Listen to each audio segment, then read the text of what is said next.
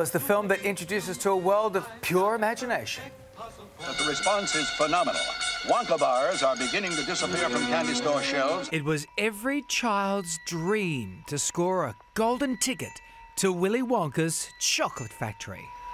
There is no life I know to compare with your imagination. The lucky winners were Charlie Bucket, Mike TV, Augustus Gloop, Violet Beauregard and Veruca Salt. I'm Veruca Salt. My dear Veruca, what a pleasure. And how pretty you look in that lovely mink coat. I've got 3 others at home. Julie Dawn Cole was the child star that brought the bratty character to life. I want the whole world. I want to lock it all up in my pocket. It's 52 years after the original Wonka, the quirky candy maker returns for another reboot with Timothy Chalamet stepping up to play the iconic role.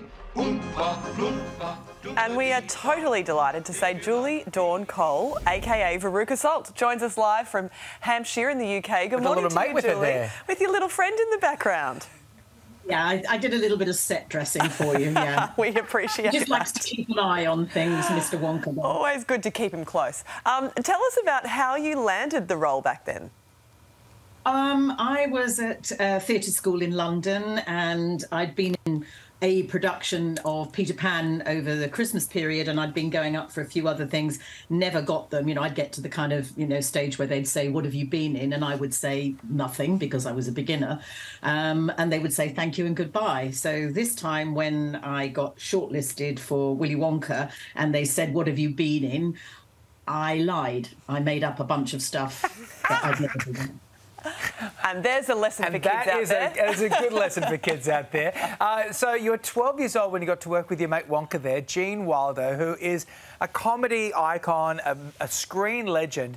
What was it like working with him on set? Was he kind to the kids or did he keep his distance like Wonka did? No, he was incredibly kind and generous and, mingled. He also very sweetly looked out for me because I was the only one of the kids there that didn't have a family member with them. My mum had a job in the UK and I had my sister here. And so she stayed behind and I had a chaperone stroke tutor. And when Gene discovered that kind of 2 weeks into the filming that I was the only kid that didn't have a family member, he took all the adults on one side. I was told this by Rusty Goff, who played one of the Oompa Loompas recently, and he said, boys, we've got to take care of her. Wow. What a sweet the whole film is iconic, isn't it? How did that role change your life? Well, I'm still talking to you about it 52 years later, so that's an answer in itself, isn't it? Yes, it did change my life, but maybe not as we thought at the time immediately, because it's been a slow burn. At the box office, it wasn't a success when it came out. It was not popular.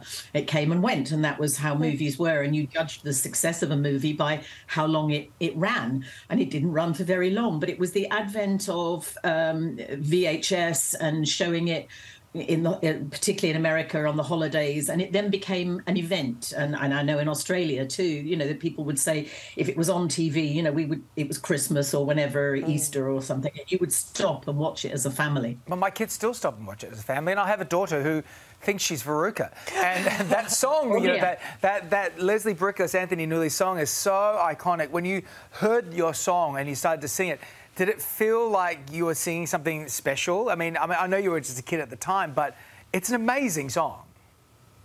I think I've only really got to appreciate it as I've got older. As a kid, you get told this is what you're singing and you do it to the best of your ability. And when I first was cast in it, they weren't sure whether I was going to do the singing myself or it was going to be dubbed.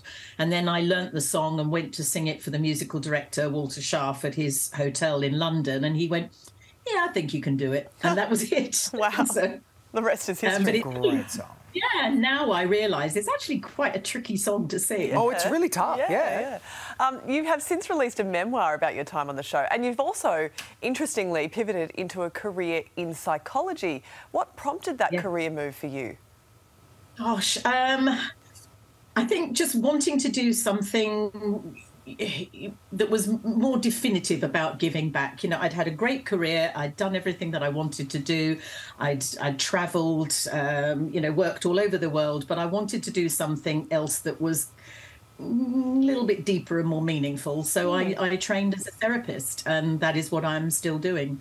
So yeah, I work for counselling kidney patients and supporting kidney patients in renal failure and their families. Wow. It's amazing. But let's bring your therapist brain and your showbiz brain to this question, because now that you're here, we want to ask this. There's obviously a lot of talk at the moment about Roald Dahl and his books.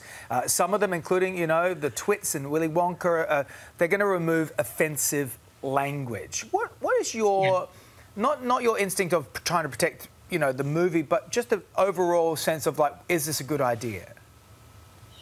I think it's a very difficult thing to do, and we can't airbrush history.